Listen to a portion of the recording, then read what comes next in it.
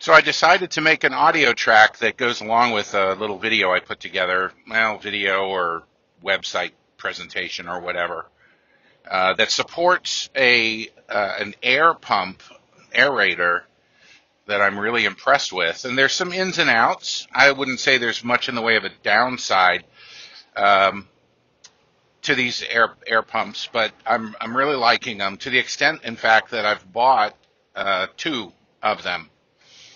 And I can explain that basically by saying that I like them so much I'm replacing all my air pumps with them. And the first unit that I got was actually a freebie from the manufacturer.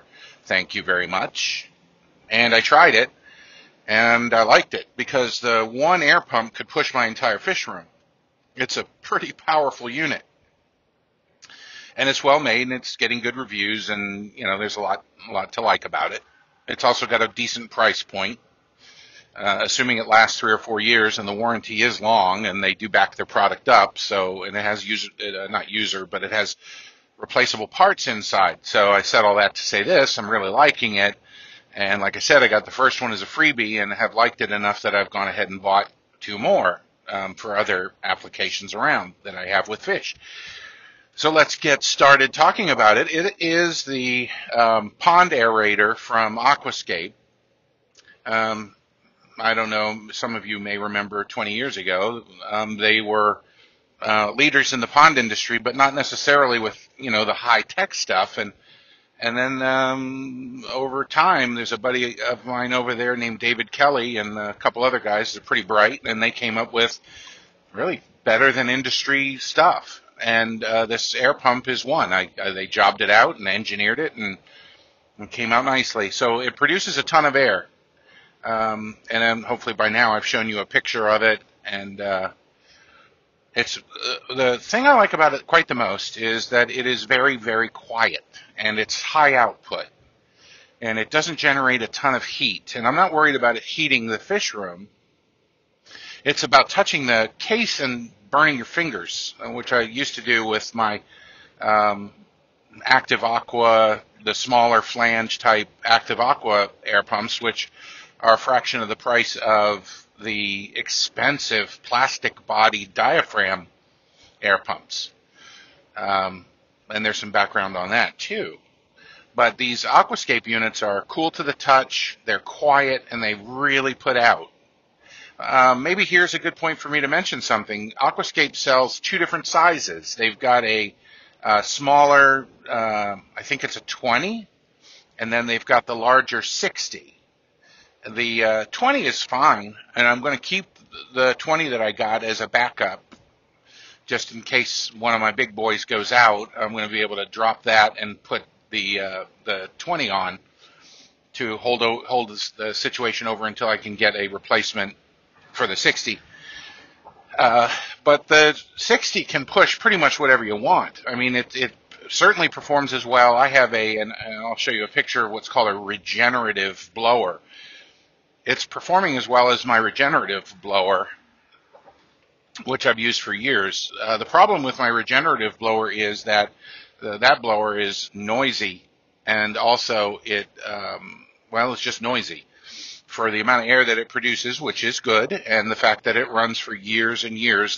This regenerative blower that I'll show you a picture of is 10 years old, but just noisy, and gets pretty hot.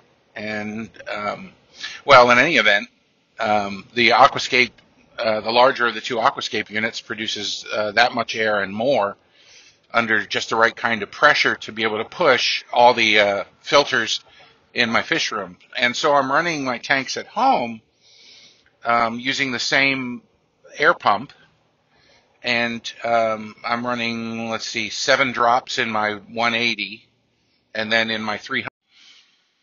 Then in my 300 outside, I've tapped off the same air pump, and I'm pushing another 5 drops, and it's not even slowing down. So what I'm going to do is just keep putting drops on the diffuser, the little manifold that comes with it, and I'm just going to keep splitting the air until I come up with whatever the maximum number of drops I can make in aquariums. Eventually, I'm going to pick one up and put it on the pond that I have. It's not really a pond, it's a giant box of water. But I'll be running one on that just to see how that goes. Actually thinking about going with air-driven sponges out in the main system. I don't know. That's off the beaten path of this presentation, but back to the Aquascape Aerator. I'm using the big one, and it's quiet and cool, and it really produces air, and it's got a good warranty, and it lasts a long time, and you can get them easily.